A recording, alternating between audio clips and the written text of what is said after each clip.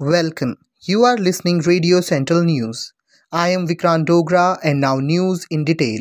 The deadly exchange of fire between Palestinian militants in the Gaza Strip and the Israeli military has escalated significantly, with the UN fearing a full-scale war.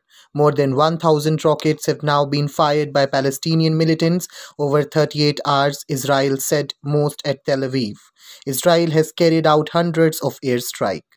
India has lodged 3,62,727 COVID-19 positive cases and 4,120 deaths in the last 24 hours, taking the cumulative total to 2,37,02,832 and 2,58,317 respectively, data revealed by the Union Ministry of Health and Family Welfare reported. The number of daily infection crossed daily recoveries in the country, with 3,62,727 fresh cases being reported in the last 24 hours. The daily recovered cases stand at 3,52,181 according to the ministry. Meanwhile, the active cases have risen to 37,10,525. Maharashtra's infection count remained under 50,000 for the fourth consecutive day, while Kerala and Tamil Nadu recorded new highs of over 43,000 and 30,000 cases respectively, with 18,94,991 people being vaccinated against the virus over 24 hours. The total number of vaccines having been administered has reached 17 crore 72 lakh 14,256.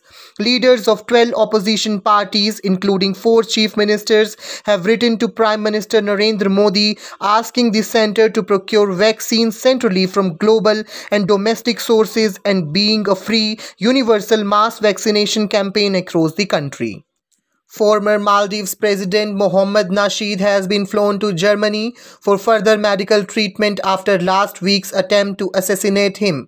Mr. Nasheed have been in intensive care after a bomb injured him outside his home in the capital Mail on 6 May. The Speaker of Parliament underwent 16 hours of surgery to remove shrapnel from his lungs, abdomen and liver. Police have arrested 3 men in connection with the attack, which they say is linked to Islamic extremism. Union Health Ministry on Thursday announced the gap between the first and second dose of Serum Institute of India's COVID-19 vaccine Covishield from 6-8 to 12 to 16 weeks. The COVID working group chaired by Dr. N.K. Arora has recommended the extension of the gap between the first and second doses of the Covishield vaccine to 12 to 16 weeks. The present gap between the 2 doses of Covishield vaccine is 6 to 8 weeks. 4 workers were killed and 10 others sustained injuries in an ammonia boiler explosion resulting in gas leak at Sipcot Industrial Estate in Cuddalore district of Tamil Nadu on Thursday. Police sources said the deceased were 3 men and a woman.